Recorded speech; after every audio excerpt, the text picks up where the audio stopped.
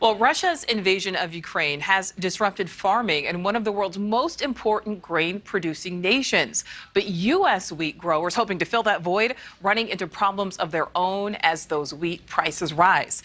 NewsNation's Kelsey Kernstein shows us how farmers are coping with financial and environmental obstacles.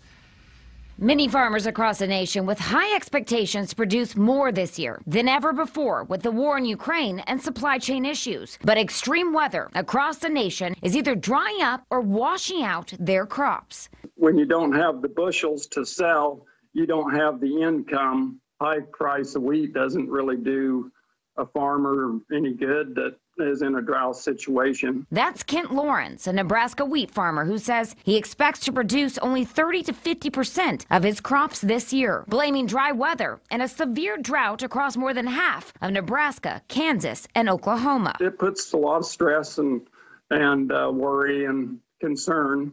Other farmers in North Dakota, a top producer of spring wheat, facing heavy rains, flooding their crops. According to government data, North Dakota is expected to plant the least amount of its farmland on record. Despite the circumstances, according to Lawrence, he says Americans will have enough wheat and enough to eat. Having an active supply of wheat in this country is not going to be an issue. But he says expect those costs to rise exponentially well into 2023. Already, the U.S. average for a bushel of wheat in 2022 to 2023 projected at $10.75, up from a $7 average last year. Breads, pastas, cereals, all expected to rise in prices. To add to the costs, input fees for farmers are higher than ever. Lawrence says it's the worst he's seen in his 40-plus years in farming. Kelsey Kernstein, NewsNation.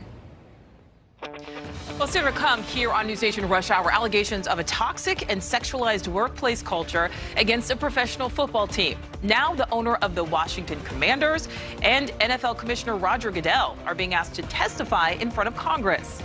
And coming up in about 15 minutes, new action being taken against the Buffalo, New York 911 dispatcher accused of hanging up on a caller inside the Top supermarket during that mass shooting. Stick with us.